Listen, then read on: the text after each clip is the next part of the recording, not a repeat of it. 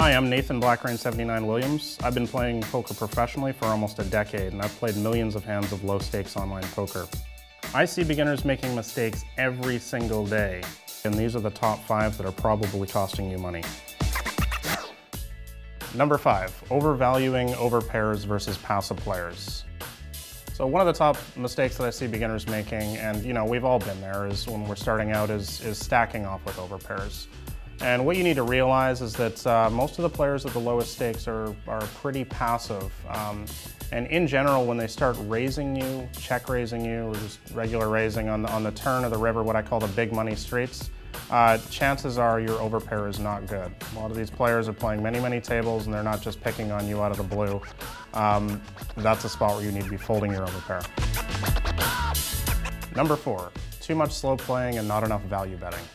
So another common mistake that I see a lot of players making at the lowest stakes is not value betting enough versus the calling station. The vast majority of players at these stakes just like to call. You can't win a big pot unless you build one against these kind of players. Slow playing is not a good idea versus these players, and I'm talking about hands like top pair or better. So just make sure that when you have top pair or better, just make sure that you're consistently betting. Don't be afraid that you're going to scare them out of the pot. If they fight back, if they've got something you're beat, they'll tell you.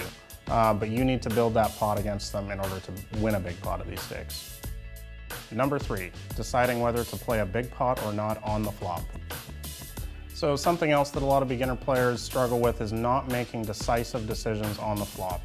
A lot of the times you have a mediocre type hand, perhaps a middle pair, some sort of weak draw, and you need to be making decisive decisions on whether you're going to play a big hand, whether you're going to play the hand aggressively, or just fold. If you find yourself just calling down with a mediocre hand a lot, chances are you should have folded on the flop.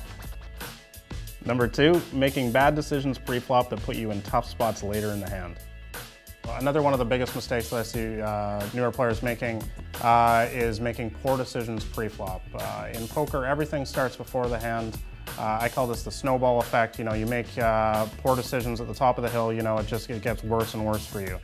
One of the biggest problems is calling out of position with marginal hands, especially the trap hands. They can easily be dominated, hands like perhaps King Jack, Ace 9. Really, you need to be folding these hands pre-flop most of the time, and if you see a spot to profitably 3-bet, then you can take that opportunity as well. But calling out of position is usually going to lead to just more problems for you later down the road in the hand. And number 1, recognizing tilt and being able to quit. And the biggest mistake that newer players make at the tables is tilts.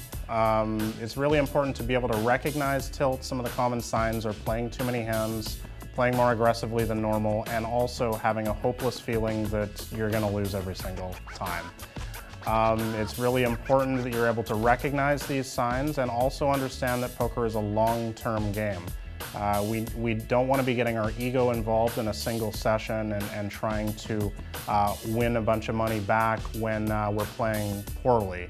When you recognize the signs of tilt, it's really important to just walk away from the game that day and come back the next day with a clear head.